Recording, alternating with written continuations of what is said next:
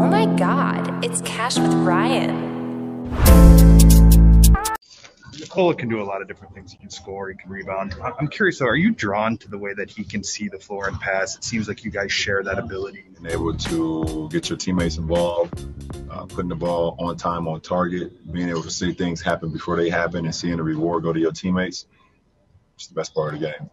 You see that in him? Yes.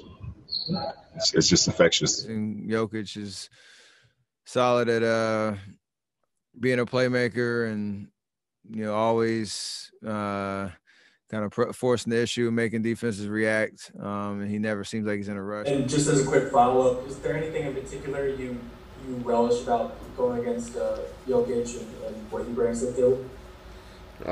He's a hell of a player. He's playing extremely well this season. He's able to shoot the ball. He's able to, score out of the post. He's able to pass.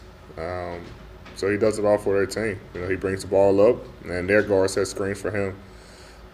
He's running the action. So he brings a different dynamic that we probably haven't seen this year. But it's always fun going up against, a player like that. Jokić. I think he's terrific. I think he's got a very bright future. 6'1". Remember that name? Oh, the Jokić is the man. He's got game. All Magic right. Jokić. Jokić is, man, very impressed with what he's doing right now. Just all-around center, one of those old-school centers that can do just about everything. Jokić is so massive, so big. How difficult is it to contain him? Oh, he's an amazing player. Like, I don't know what to say. Like, it's hard to stop him. He's balling. He can pass, rebound. He can score. So it's just tough to stop him. Well, I don't know.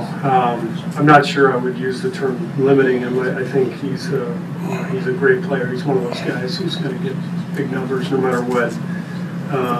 So we just try to do the best we can, knowing that he is a lethal passer and a capable three-point shooter and an excellent scorer inside. In the short amount of time he's been in this league, he's the best passing center of all time. And I know that's a crazy thing to say, but not many centers in history. Some guys like Kareem or Shaq or Arvydas Sabonis could, out of a double team, can throw the ball really, really well. But he grabs the ball, leads the break, and can throw lobs. Grabs the ball and leads the break and can throw no looks. That's something that has never been done from his position. But Jokić, man, I've had to guard him, plenty of times, man. It's just a common misconception with him. First of all, he's huge. He's taller than me. He got to be like 7'1". He's wide. Yeah, and people think like, oh, he's fat, he out of shape. No, he's solid. Yeah, he's solid. Like, he's big. So when he hits you, it knocks you off balance, and then you can't get to that shot because he shoots it so high. So, and honestly, I might go with Jokić in this one because end of the game, I need a bucket. He's proven night in, night out that he can do it. So I hope you enjoy your time.